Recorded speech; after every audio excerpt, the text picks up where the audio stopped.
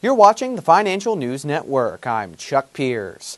Ceradyne reported third quarter earnings today, posting an EPS of 82 cents ahead of consensus estimates of 74 cents per share. Revenues for the quarter rose 61.2% year over year to $148 million, topping consensus estimates of $145.5 million. Joel Moskowitz, Ceradyne's president, chief executive officer, and chairman of the board, commented, quote, "We are pleased with our third quarter financial performance, particularly our new orders and backlog. Our diversification strategy is resulting in continued growth and a smoothing of performance.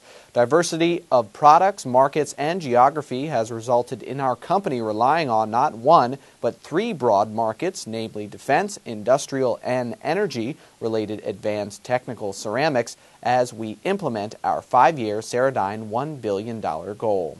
Ceradyne has a potential upside of 35% based on a current price of $30.52 and an average consensus analyst price target of $41.20. For further updates, keep it right here to the Financial News Network. I'm Chuck Pierce.